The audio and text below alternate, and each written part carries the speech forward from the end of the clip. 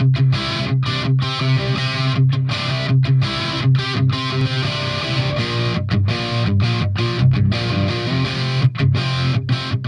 this next tab, cyclic pitch geometry, when we click on it, it's going to automatically adjust the pitch of the blades. Now, for this particular setup, they want to make sure the blades are pointed forwards and backwards just like they are, aligned with the boom of the helicopter. So just like I have it. And basically what I want to do is obtain an 8-degree pitch angle from this configuration. And the idea is to stay in the green zone. Alright, so I'm going to adjust this to get 8 degrees of pitch.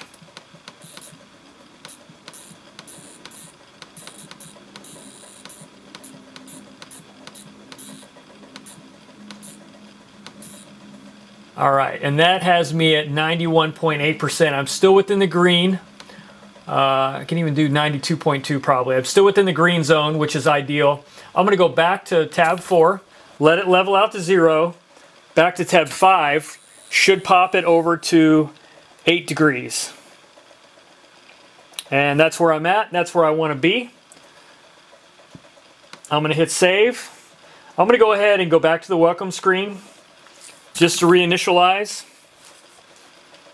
Write those changes I just made. And you'll notice when it's done, I go back to 0 pitch. Back into the setup guide. Back to cyclic pitch. I should see an 8 there. And I do. So for the cyclic servos, that's pretty much the fundamental settings. Let's go back and do a quick review from the beginning of the setup screen here. Remembering that that we worked to get the travel limits high and low configured where we want them. May still be a little bit high on that motor high. Just depends on how much pressure's on the stick.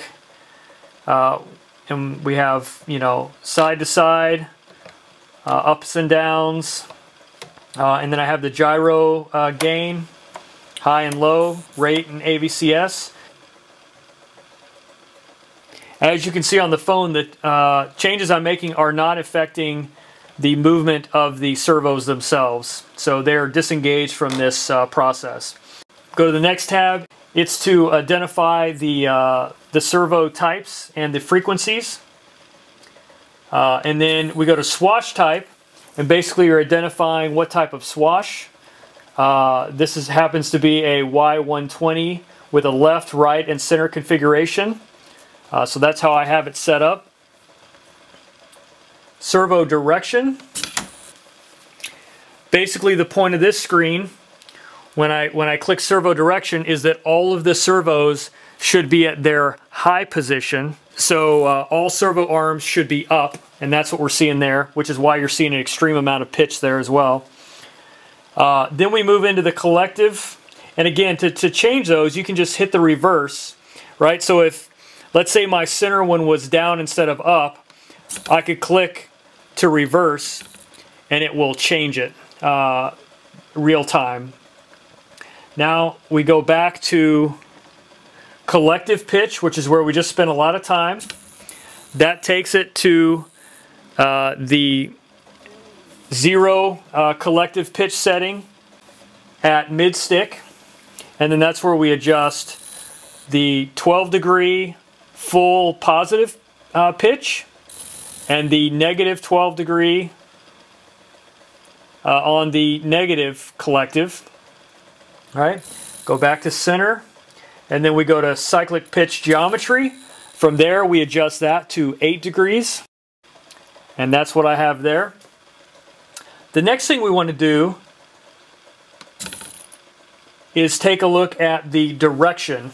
So what you need to do now is set the direction of your fly barless system mounting. So if you remember on mine, I mounted it on the bottom with the wires to the back. And that is how it is mounted. So my wires are facing the rear of the helicopter, and it's basically in an upside down configuration on the bottom. After I do that, then I can move to this tail servo configuration. I'm going to hit save here. And I'm done with this pitch gauge, so I'm going to go ahead and remove it. Set it aside. My wife will be happy to have her phone back. And basically, what we want to do now is look at the tail of the helicopter. All right, so the next thing we want to do is establish the airflow direction for the tail rotor. So this is kind of cool. So when you're in this screen, you don't want to move the helicopter in a different orientation. So if you do need to move it, you can move back to a different screen. Go back to 5 or 4 or 3 or 1 or 0, whatever. Just get out of this. But whenever you get to this direction screen, tab 6, try and leave the tail of the helicopter wherever it is, because what's going to happen now is we're going to move the helicopter and then observe what happens with the tail. All right. So what's going to happen now is the instructions ask you, and this you have to do this after you've established where your gyro is on the helicopter. So mine is on the bottom with the wires back, and it says rotate the helicopter clockwise slowly, okay, and observe the tail slider movement. So when I rotate it clockwise, you can see here I'm back to center. Rotate it clockwise, it moves outward as shown in figure 1, which is what it's doing. Rotate the helicopter counterclockwise and observe the tail slider move. It should be moving inwards, and it is. So as you can see, when I rotate the helicopter, I'm getting the movement that I would expect from this configuration. If my movement was reversed, I could just click here, tail servo reverse, and it will reverse that direction. So basically, this is how you're just going to establish the direction of your tail rotor in comparison to the rest of the helicopter. So that is it. So I'm going to hit save here.